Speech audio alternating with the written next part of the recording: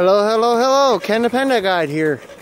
So this is Plainfield Recreational Nature Trail Part 2. So basically we went over petacycle trailers, where they should be mounted, you know, and where it's safe to do so. Okay, you see I have my reflectors. They are visible from 500 feet.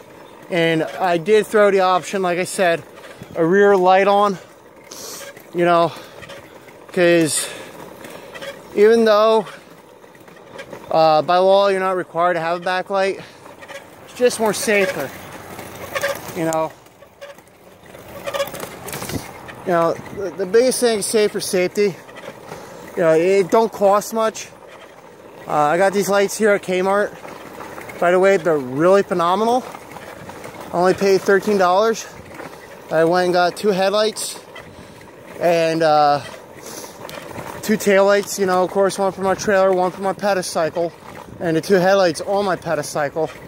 But yeah, so basically, what was I gonna say?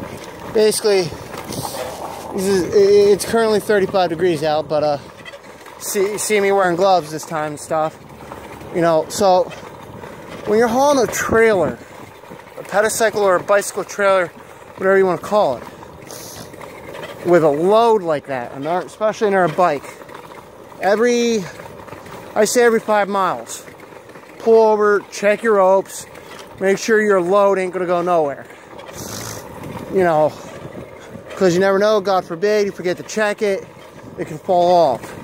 Make sure it's all secured, you know, which I should have showed you that too, because I always check my load as I'm going, you know. Another thing too, be on the eye out for when you're dealing with a trailer this size. You know, you're gonna need to make wide turns. You pretty much gotta be extra careful than you would be just doing a regular saddle ride, regular single ride, you know. So, you know, as long as you keep those things in mind and obey and don't hesitate, and always be predictable. That's the big P word, that number one that cyclists normally don't fall by. They're normally not predictable. Use your hand signs, it's not that hard.